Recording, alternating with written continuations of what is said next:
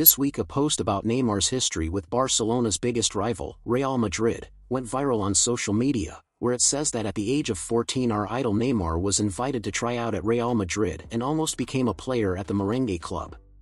At the age of 14, Neymar spent 2 weeks in Spain trying out with Real Madrid, and during those 2 weeks, Neymar scored an impressive 27 goals. However, homesickness made the player return to Brazil and consequently his story with Real Madrid ended there.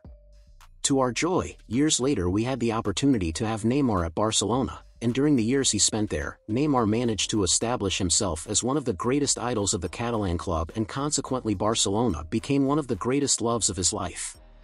And given this Neymar story involving Real Madrid and Barcelona, the idol CULÉS surprised everyone and sent a message to the Blaugrana team before the first El Clásico of the season.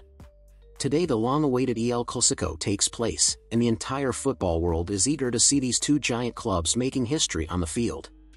Neymar did not hide his love for Barcelona, and according to the Catalan club's players, Neymar had called his teammate Rafinha this morning when the players were concentrated together preparing for the match.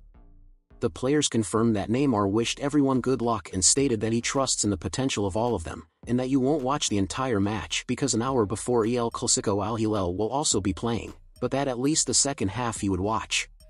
Furthermore, Neymar said motivational things to Rafinha, his friend from the national team and captain of Barcelona, as Rafinha has been making an excellent start to the season and representing Brazilian football in Europe very well.